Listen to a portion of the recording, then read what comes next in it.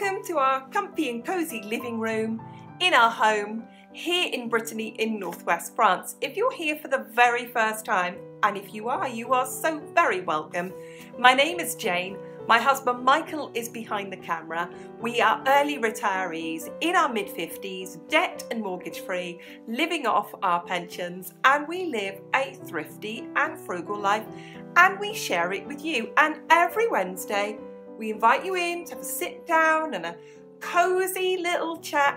And some Wednesdays the chats are really easy, aren't they? And some Wednesdays what we talk about is a bit challenging. And today is one of those challenging days. It's one of those days where if this reflects on you or applies to you, you'll sit there and go, yeah, I know Jane, I know Jane. So today, our midweek money chat, and it is a bit challenging, so stay right to the end. There's some great hints and tips here today. Is all about how not to be broke.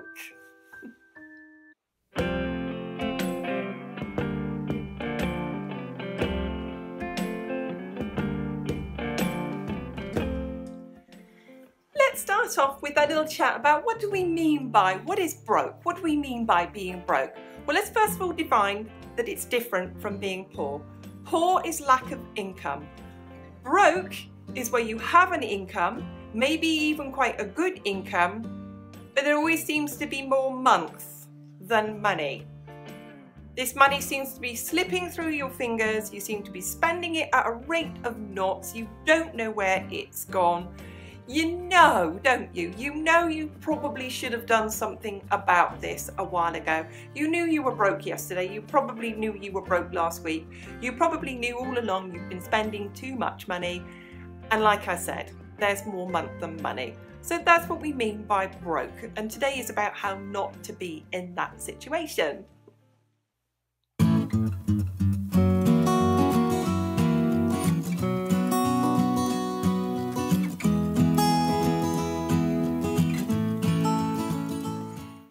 I need to start off by saying this.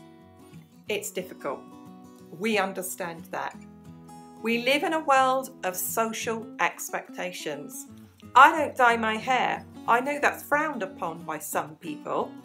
I don't wear makeup. I don't have my nails done. I know that's frowned upon by some people.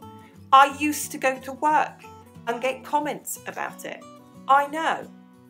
I know how hard it is to be the person who has the old car when everybody else has got a good car on finance.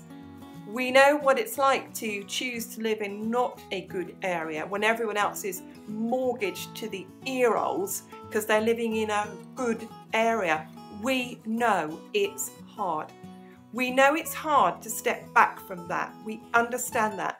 Social pressures are real. They are honestly real.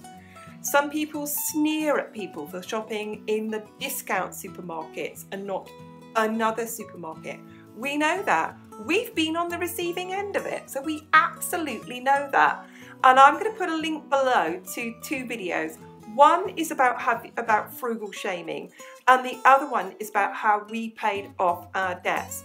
So we can show you, and you can look back about this, about the story that we have. So we absolutely understand it's hard, but I'm going to end this little section by saying this.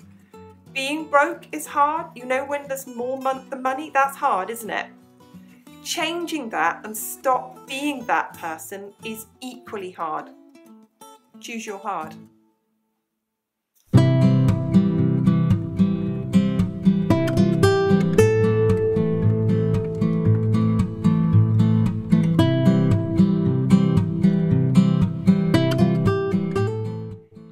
Now, I did say this was going to be a challenging chat this week, and the first one is a challenge, and you might think, oh, when I've said it, but the first one is this. Be honest. Be honest with yourself. Be honest with your partner. Does your partner know what you're spending? Do you know what your partner's spending? Be honest with your family. This might be the first time in a very long time you've said no to your children. No, my lovely, mummy and daddy cannot afford that. We cannot afford to do that. You might have to say no and be honest to your friends and colleagues. No, I can't go on that stag do to Faliraki. I'm sorry, I can't go on the girly weekend shopping trip to Cardiff. Sorry, I cannot go on Auntie Beryl's birthday trip to London to see the shows. Be honest. You knew you were broke, didn't you? Be honest. Be honest with colleagues. You know, I can't go on the works do. Be honest with people if they're collecting money for charity. I'm not saying don't do that in the future when you've sorted yourself out. I'm not saying give a tiny donation or a small donation, but don't think that you have to put your hand in your pocket and, you know, hand over 40, 50 pounds because everybody else is doing it. No, be honest. You're in a situation where you're not current with everything maybe. You're not current with all your bills. You're not up to date. Or you have no emergency fund, or you have no sinking funds, or you have no savings whatsoever. That really is the definition of broke, isn't it? So be honest. There are things that for quite a long time you're going to have to say no to. There are people you're going to have to say no to. I did say it was a challenging point to make, but you know, if you're in this situation, you have to do this. We know it's going to be painful, but the first thing you have to do is be honest.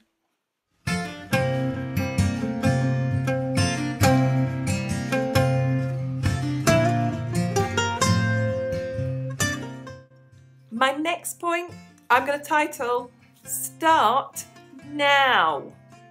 Now, whenever we come to saving or writing a budget or starting sinking funds or tackling debt or any of those issues, we've put them off before. And if we're going to stop being broke, we are not going to put them off a minute longer. We're going to do something about it right now. And I'm going to refer to my notes here to help me.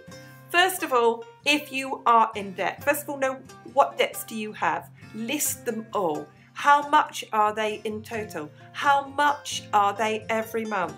Next thing you need to do after that is start a debt snowball. And like I said, there's a link below to how we paid off our debts. I'll also put a link below to the infamous Dave Ramsey. You can't get any better advice, so take it from him. If you have any debt, you need to be working out a spending plan of what you've got, because those debts are going to come first. The next thing I'm going to get you to start doing, that you may never have done this, you're going to track every penny you spend. Get some kind of a budget book, get some kind of a budget system. If you're somebody who is welded to their mobile phone, get yourself a budgeting app. Write yourself a zero balanced budget. I'll also put a link below to how we do that. We almost every month share with you how we do our zero balanced budget. Still looking at my notes here. So itemize everything that you have that you could sell. And that's a bit of a strange one, isn't it? Because if you've been spending money like you were able to print your own, you're going to have lots of stuff around the place that you don't read, you don't use, you don't wear. That bicycle you bought, that exercise bike, that Peloton that you bought that you thought that would be a good idea and you've never used it. So whatever you've got, sell it. And you think, oh, well, I won't get very much money for it. Well, you'll get zero money for it sitting in the garage. So there you go. Those are just some hints of things that you can start doing right away. Come back here every Wednesday for a good talking to. Sometimes it's a cozy chat. It's not always this stern. I'm genuinely nice, I promise you. But whatever it is you need to do, get doing it, start it right now.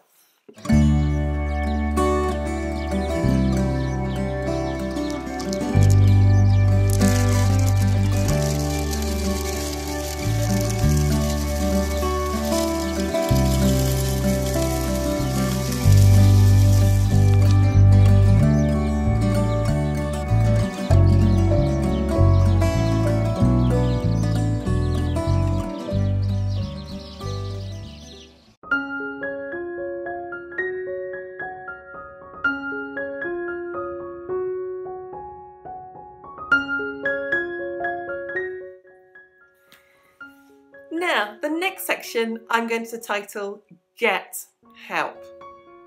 So the first person you're going to get some help from is going to be your partner. If you are in a relationship, you really need to be doing this together. And it's really difficult when you are on board together, but it's even more difficult if you are not on board together. And that does mean you're going to have to sit down and have some quite serious talks together. So you're going to make sure that you get yourselves on a written budget. If you do not know how to do that, do your research into how to do it. If you have any debts that you are smothered with, go and look for the help that is available there. In the UK, I would recommend Step Change. If you just put those 2 words into Google, it will take you to the help that you need. Do you need any financial help? Do you need to speak to your bank? Do you need to speak to your credit card company? Do you need to take a good look at reducing your energy costs in your home? Do your research on that. The energy companies are out there. They are certainly not offering anybody anything more than a high price, but there is advice out there as to how to cut your energy bill. I'm still looking at my notes here. The next thing you can do about getting some help is to get in some help to earn some more money. It will get you out of this current situation. It will give you some money to save. It will give you some money to put towards sinking funds. It will help you. Starting point of getting some help. Speak to your own boss. Are there any more hours available at work? Are you in line for promotion? Can you push for that? Can you put yourself forward for a job vacancy at work that will pay more money?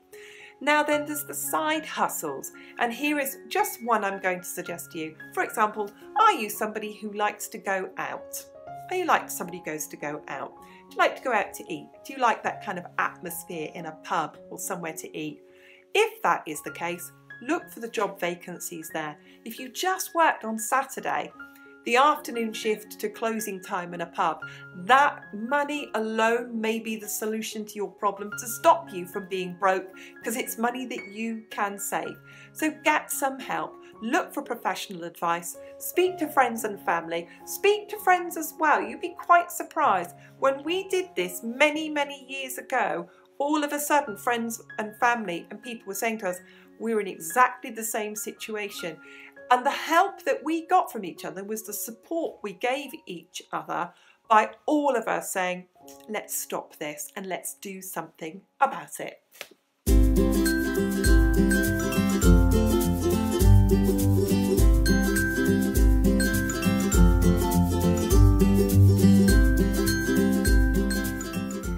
My next section I'm going to title Save 10%. Now, if that is a huge mountain range of an amount of money, you may have never saved money ever before. And again, the link is below to our savings challenge. Really simple savings challenges. But this week is about tough love, isn't it? This is about the most difficult things that we've got to do. And one of the most difficult things we have to do is change from being spenders to savers. And if I was to ask a broke person to track everything, absolutely everything they spent in a month, there may be things in there that they don't need. They may be buying too many takeaways. They may be eating out too often. They might be having too many coffees. They might be spending too much money on things that aren't entirely necessary that they could cut back on.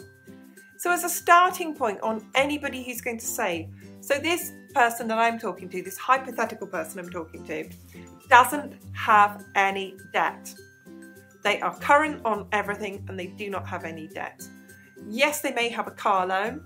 Yes, they may have a mortgage, but they don't have any of the other debt. They don't have an overdraft, they don't have any credit cards, but they just spend all their money every single month. And it is the first point that you really must do, is at the very least, is to put 10% aside. So I've already given you the advice to start writing that written budget. And the first line on any budget needs to be your overall savings. And the lines under that needs to be for your sinking funds. I'll go into those in another video another day. But really, and I know this is hard, I know it's hard. because I've been the person who did not save 10% of my income. And that is a minimum. That really is a minimum. We should be putting at least 10% of our income aside every single month to put into a pension. Most people it's about 6 to 7.5%, and sometimes the employer makes up the difference, but a lot of the times the employee is putting in 10% of their income. So you think to yourself, well Jane, you're now up to 20%. Yeah, and that's what people who are not broke do. And I learned to be the person who was not broke, and initially I can tell you, hand on heart, it was hard and I missed the money. But after a while of not having that money, that it just goes into savings or it goes into your pension, you do not miss it. So I told you it was tough love today. I told you it was challenging. It's 10%. And if you're one of those people, like I said, who is broke, look and track your spending for a few weeks. Look at where your money's going. Keep every single receipt. Are you buying, I don't know, beauty products or games or art material, anything? I don't know what you spend your money on. I absolutely don't know, and I'm not suggesting I know.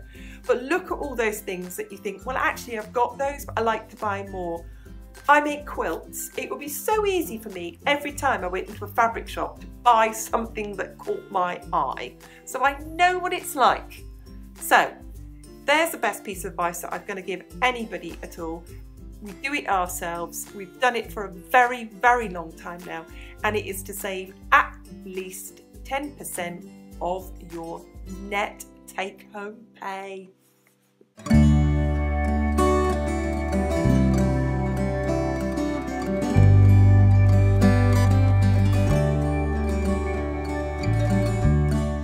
My final point today, I'm going to give it the title of Learn New Skills. Often we're broke because we think we're stuck, we think we can't move forward. Oh, I have to pay someone to do that because I can't do that. Oh, I go out to eat with my friends because I can't cook. I throw these clothes away because I can't mend them, or I don't know how to deal with this because it's a specialist way of washing it. That's what I mean by learn new skills. So learn new skills. It could be job-related skills. It could be qualifications-based skills. It could be a language-based skill. It could be something that happens in your home or in your life. A great thing that we've always been doing all of our lives is we always spend time researching how to earn more money. And that won't just be in our jobs. We've learned to do it in other ways. So whether it's, for example, how would you rent out part of your house on Airbnb is an example. What are the legalities of that? What are the tax implications of that? Those are all things that you can learn. That's what I mean by learn a new skill. Are you spending a lot of money on entertainment where you could have a hobby that you could do, whether it's from gardening, some kind of craft, some kind of art, some kind of music that you can learn yourself? Now you're watching me here and now on YouTube. YouTube is your resource and your teacher and your confidant and your friend, and it tells you and helps you in so many ways.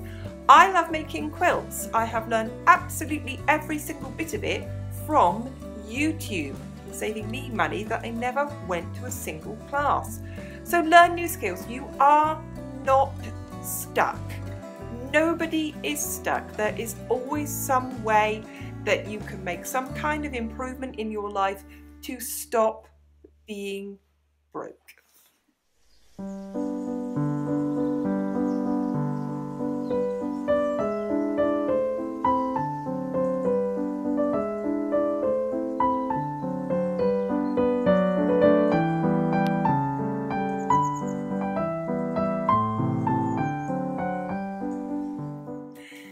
Now, I did say this week was a bit of a challenge, changing your life, that if you are someone who is overspending, to be somebody who is a saver is not easy. We've been there, we changed our lives many years ago now, and we live what we tell you, we live what we share with you. So we understand it's not easy, and I do hope that I wasn't too hard on you today. I am really a nice person. If you like what you hear here today, would you please consider becoming a subscriber? It costs you absolutely nothing, but it does help us get our videos out there. I would really love it if absolutely everybody who watches this video could give it a like. It's really important that you give it a like because, again, it gets our videos out there. We also love it most of all when you leave a comment. So I have a question for you.